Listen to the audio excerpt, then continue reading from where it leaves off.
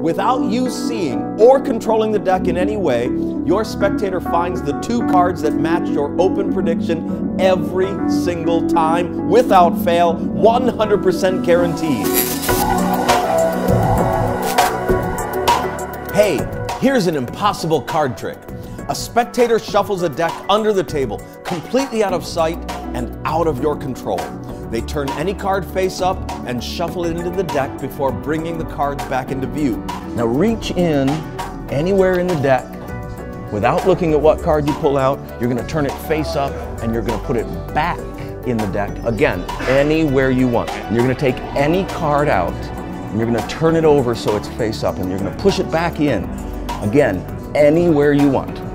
And now it's up to you. Do you want to cut, shuffle? Do you want to mix them at all?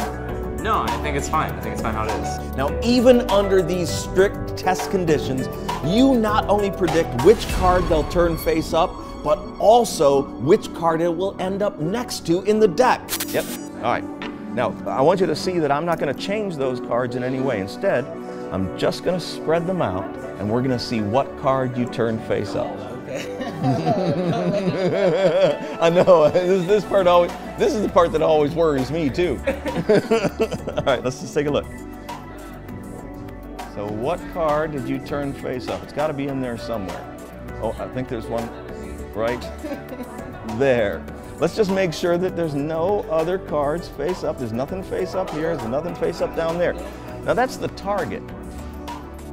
That would be good enough. Right? Isn't that good enough? Like, you just, like, how did you do that? But that's good enough if it's a card trick. This is not a card trick because you did that all yourself.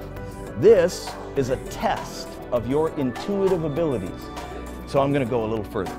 I'm going to take that Queen of Hearts out and the cards above and below it, because there's another side to that Post-it note.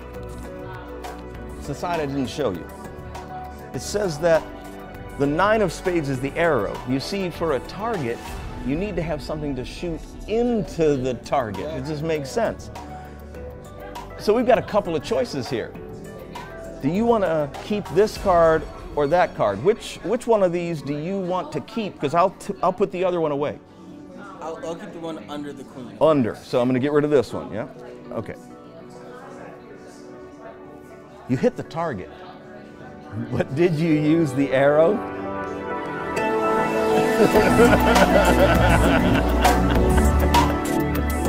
And it is the very same arrow. And your prediction has been in full view the entire time. Well, as impossible as it sounds, that's exactly what happens when you play both sides against the middle.